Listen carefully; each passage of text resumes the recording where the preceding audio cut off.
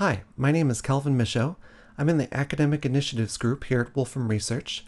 This video screencast will show how to enhance a course management system using Mathematica.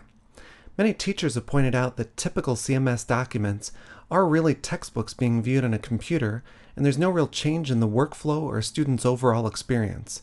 I'll show how Mathematica can be used to help teachers get around this and communicate engaging ideas, give students more immediate feedback, and link real-world data sets to textbook examples.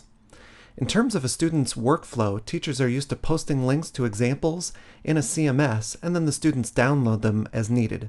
So although we're looking at Mathematica here rather than a CMS, the links will work the same, generally speaking.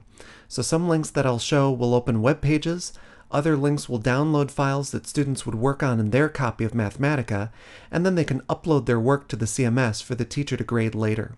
So let's click on this first link just as your students would do. It's important for students to be able to learn at their own pace and have more depth in the content when they need it. So here's an example of a static PDF document that students could read to supplement a lesson, and this is a pretty common format. Rather than passively reading, here's a link for students for a Mathematica-based version. So this shows lots of variations rather than just 3, and it actually encourages student interaction. So the slider gives much more depth to the content, and it naturally guides students to take as much time or as little time as they need to understand the concept. The entire document, including all the text, was created in Mathematica. So let's go back and click on this second example, again, just as your students would. So another important aspect of a CMS lesson is getting feedback to and from students while they work. So the examples should give feedback to students right away so they won't do poorly on a quiz or a test as their first sign that they don't understand something. This particular example is a homework assignment, and again it's in static PDF format, and students might work through this with their calculator. So the calculator gives them an answer, of course, but no real advice on how to set up the problem. A big part of this particular problem is using a formula which requires some thought. So students go from a percent to a decimal, they go from a period of years to months, and then they have to set up the equation correctly. So going back, this Mathematica-based example is a much better way for students to check their answers. So it doesn't just check the arithmetic, it also helps them check how they've set up the equation and think about how to set up the overall problem. So let's go back and click on this next link, again just as your students would, and let's look at some sample data. So in general, a CMS does not do all that much for students during the process of writing a paper. Research for paper often involves the internet these days, and that can lead students down the path of using unreliable data or data that is not very easy to reuse outside of a website example, and that's the case here, where only this graph and the raw data are available. Mathematica's load-on-demand data is great for open-ended queries and for creating reliable templates that students can use for a particular project. This particular example gives students GDP data for different countries, and then it's used for statistics.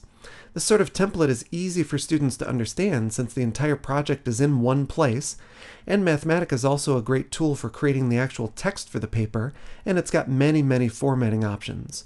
So again, they can upload their paper as a Mathematica document to the CMS for the teacher to grade. So Mathematica can be really useful in a CMS setting, and these overall concepts apply to really any math or science or engineering or business or finance course. I'm working right now on the next follow-up video that really shows more of the teacher's process to create these types of examples. I'm also working on a few examples that are more specific to teacher prep. So here's the first example. Since Mathematica has a random number generator and a full programming language, this application gives teachers infinite problems to upload to a CMS auto-grading system. This example would work for a multiple choice or true-false format, and it would create all the right formatting for the CMS system. So textbooks usually include some test questions that work with a CMS, but teachers usually want more problems for quizzes or practice tests. So let's go back. Here's the second example, and it uses Mathematica itself to deliver quizzes instead of the CMS, and students can generate and work through as many or as few problems as they need to learn a concept. Mathematica auto-grades these on the spot, no matter how many problems the student generates or needs to work through. So going back, here is my email address. I would really like to hear what concepts or what content you'd like to learn in this next video as I put it together. And also let me know if you'd like a copy of any of these examples that I was showing through the course of this video. So I'd really like to try to incorporate as many people's ideas as possible. I hope this video gave you some good ideas, and thanks for watching.